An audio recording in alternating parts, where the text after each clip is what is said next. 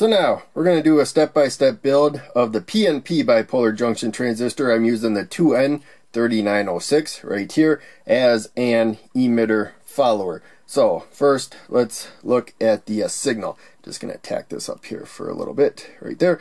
And we're going to use a trim pot, as you can see right there. So trim pot, you can set whatever voltage you want based on the voltage across it, all the way up in this case to the positive supply, or down to the negative supply, or halfway. Put halfway, that's 2.5 volts, and so on. You can go anywhere along that range. So I usually like to put where these little divots are, to where the red or the orange and the gray jumper are. So that's the start of the resistive element, and then it goes around to the other pin down there, resistive element. The wiper is the middle pin right there, something to be aware of. And then we will plug it in right there. And I think I put it backward. No, that's the right way. Okay. I'm looking through the camera. It's a little hard to see the component. A little harder to see than in person. So there we go. That's our signal. We're going to output it there. So we're going in the opposite direction of the schematic just because of the length of these jumpers. No big deal. Now we're back to the 2N3906. So if it starts with 2N and it's a bipolar junction transistor, whether PNP or NPN, I find that the layout is emitter to the left, base in the middle, collector on the right. If you're looking at the front, the flat edge, which has the part number. So we're going to put the emitter towards the positive supply. So I'm going to swivel it that way. Now the emitter is up higher. And the collector is going to ground right there. As you can see, it's already got a jumper set there. I'm going to put this a little closer to that jumper right there. Now all we need is a pull-up resistor right there. That gets our emitter to the positive supply. And for whatever reason, I used a relatively low resistor right there. So that helps transfer a signal in many cases. So, but it definitely establishes a voltage at the emitter, especially if you have no load at all. And so you definitely want that if there's no load. I'm going to actually add a load to this. So I'm going to light an LED because otherwise you can't really see anything that is happening. And actually I'm going to move this over one more spot right there. And going to take the LED and put it cathode to where the resistor is. And we got to complete the circuit with the protective resistor. So longly the anode is headed towards the positive supply. It's going to go through this 220 ohm resistor right there, so that we can get you know, a fair amount of current. I have the power turned off, by the way, so I'm aiming through the camera, so my aim could be a little bit off, especially when I'm farther away, closing it.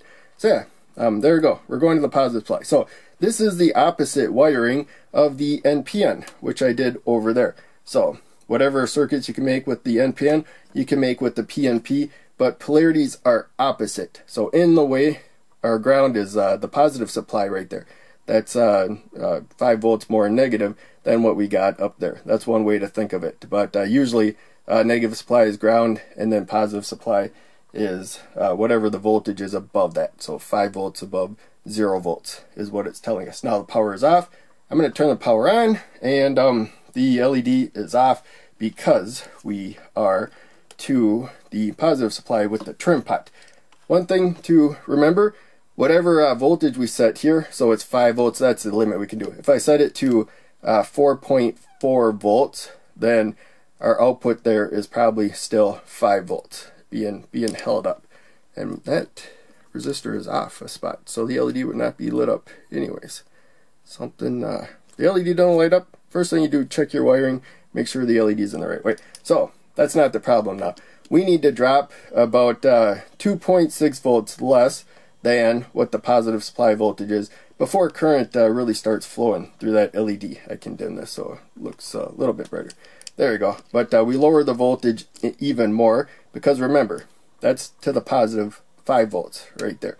So the closer we get this down, the closer we get it to 0.6 volts, which is the maximum voltage difference we can get across there. You know, maybe it's 0.7, but it's 0.6, 0.7 or so. Not to the emitter, or to the base, I mean, of the transistor. The trim pot, we got 0 volts. but up at the emitter is probably about 0.6 volts. That's 5 volts. So I got about a 4.4 volt difference. So now I turn the power off to move those jumpers out of the way so that we can see down here a little bit better. And now it's back on. We got the trim pot down there. So we got our maximum voltage difference we can get above that LED, which is the lowest voltage we can set at the emitter, about 0.6 volts higher than ground, whatever we set with the trim pot. It's best to measure those voltages yourself with a multimeter. This is auto ranging. All I have to do is set it for V for voltage. I don't have to move the red probe with this meter for anything than high current right there. So don't have to move it at all for this video. And to make the measurements easier, I'm going to take these alligator clips, which I crimped. I just used these pliers over here to squeeze the alligator clip parts to the other end of one of these right there. So it works pretty well. But in any case, first I will clip that to the probe right there, and we're going to start off measuring our voltages in ground, even though the voltage difference across the LED will always be in relationship to the positive supply right there. So that happens from time to time, where the most negative part of the circuit may not be ground. So you got to declare where ground is going to be. So yeah, first we'll look at this base voltage. So again, 0 volts right there, and I'm surprised it's all the way to 0 volts. That seems a little fishy, but there you can see it's going up as I turn the trim pot up. So we got our variable voltage right there, all the way up to 5 volts. And then now you can see we're going to turn it down until a little bit before the LED lights up. So about 2.6 volts, we got a little bit of a glow. I'm going to lower it a little bit more. Let's lower it to 2. So we got a fair glow right there. So this is 2 volts. Up here, it's going to be about 2.6 volts right there. That's what we will expect to see. And going up to the emitter of the PNP bipolar junction transistor, there you can see. So it's a little more than 2.6. That wasn't meant to be exact. It should be about 0.6, 0.7 volts higher right there. Be aware of that. But in any case, that's in relationship to the positive supply right there. But whatever we set the trim pot to, it's going to be about 0.6, 0.7 volts higher at the emitter. So we established that. Now we're going to go across. This is the supply voltage right there, 5 volts, just like when we put the trim pot all the way up. Now we're going to bring our negative, or black I should say, probe, it's a blue jumper, over to there. And there you can see we got a little more than 2 volts as we said before. And again, I'm going to go all the way down to, or let's go all the way up to the positive supply, because that's in relationship to the positive supply. So there's no voltage difference, the LED is off. And we're measuring the black probe there to the emitter. Now I'm going to lower it. Now you see it goes up a bit, but the LED is not going to light up. I'm going to dim the lamp until we get about 2 volts difference across it. And it's not exact 2 volts, but in that range. And get a slight glow below about 2 volts.